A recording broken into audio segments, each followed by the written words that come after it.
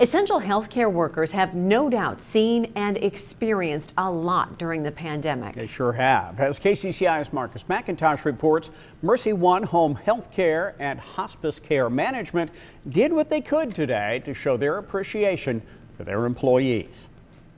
It's a way to show thanks and appreciation for their essential workers, and during the pandemic, they say the best way to do that is a drive-through holiday party. Jingle bells. Essential workers have had to adapt during the pandemic, telling us they are using technology like FaceTime to connect those in their care with their families around the block and across the country, in efforts to provide those special moments. We did have one family member who read to her loved one each evening for probably about an hour because she lived several states away. I had a patient recovering from a hip replacement, and he was very emotional, saying how thankful he was that he could get better. Stories that are not uncommon.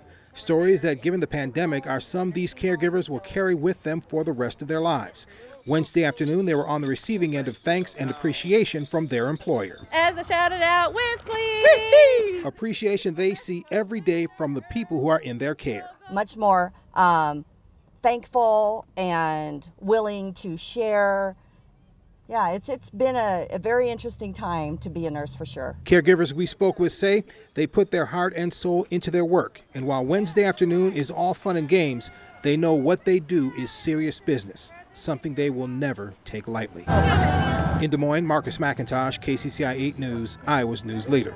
During the drive-through holiday party, MercyOne also collected donations for the Food Bank of Iowa and an area homeless shelter.